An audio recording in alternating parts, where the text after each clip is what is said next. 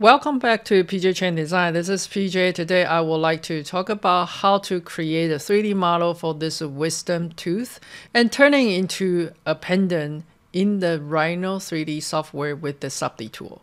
Are you ready? Let's get started.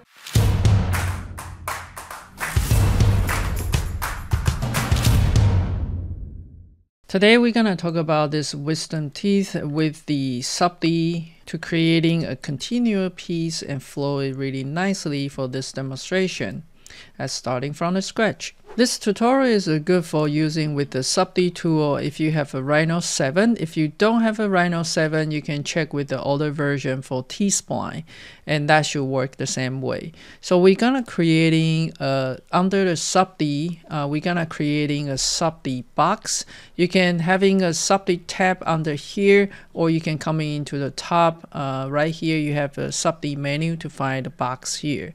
So I basically like to use the icon, and we are going to use a creating sub-D box. Alright, on the top here you have X, Y, and Z count. So I want to set X, Y, and Z to 4. To change it, you can just come in here and click on what you wanted to change, and then you type out the number that you want. Right. I also want to starting from the center. So I'm going to snapping into the 0 and to do whatever size that's appropriated. Since we're not going to print it out, so I'm just going to do whatever size. Now we have this faces right here in the sub-D that you can choose on the whole things. You can choose only on the face. You can choose select it only on the edge, or you can select it only on the vertex. Alright, so those are the selection that you can do. Let's do the top part. We want to cave in there. So I'm going to pick up this curve and hold my shift and double click on this one to the neighbor, and then you can holding the shift to do 1D scale. Now when you do 1D scale, it's kind of a caving too gentle right there. Alright, so this is not what we're looking for. We want something as sharper caving. So in this case, we need to have an extra curve next to each other.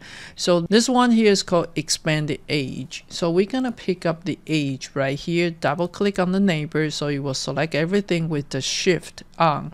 And we want to come in here for expanded edges, and then it will creating the extra 2 edge on it. Right, so you can choose a double or you can choose a single. This is the single look like, and we want to choose the double. Right, so we want to have a 2 extra edge next to the one that we pick, and then we hit enter. Once we have it, we're gonna come back again and pick up the whole things. Now if you try to 3D scale it down, you will say it's control only within this area. If you want an area look tighter, for example, you're gonna come into this view and this view and make them closer, so then the crease will get tighter there. Alright, so that's the first step. The second step, we're gonna do exactly the same. We want to expand the edges right there, and then we can pick this edges and this edges, have them to go closer, and then we can pick up the one in the middle, and we want to come into the right view, 3D scale it down a little bit. So in the render view, you're going to see we separate them into the full section. Right, once you separate them into the full section, that is the top of the teeth, and we're gonna work on the bottom. So on the bottom, I'm going to pick up some faces. So I'm gonna pick up 1, 2, 3, 4, and 1, 2, 3, 4, and all 4 of them. On each of this section, I'm going to pick them up. Now coming into the right view, I'm going to extrude them with the gumball. Just extrude it once, extrude it twice, and then I can 3D scale it down, and then so that will give us the root for the teeth, right? And now this is the time we can fine tune it. We're gonna coming into the perspective, and then we are going to start fine tune it.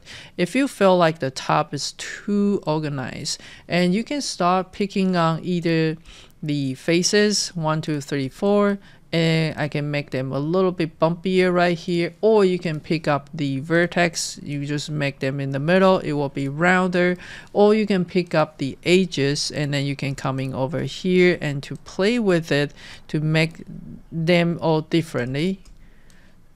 So that way you don't feel like your tooth is in the same, too uniform, which they shouldn't be, right? So I can come in here, pick up the edge, have them pop up a little bit, puff up a little bit here.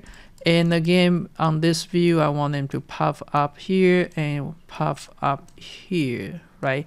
So then you can start seeing that we are start tweaking them differently. And I also want to pick up here and have them to go in a little bit, pick up here, going a little bit like this. And you always want to edit on the different view, so make sure that there's no area is like too tight there. So then it's getting cuter and cuter, and you just need to continue to edit it until you find, you know, the shape that you like. Once you like it, just put the jump ring and put the Chen on it, and that will be a good piece for the rendering on your portfolio. I hope you enjoy this video. If you'd like to learn more about the sub-D, I have a course online for specific sub-D and teach you every single step to getting into the jewelry design that you want. Thank you for watching, and I'll see you next.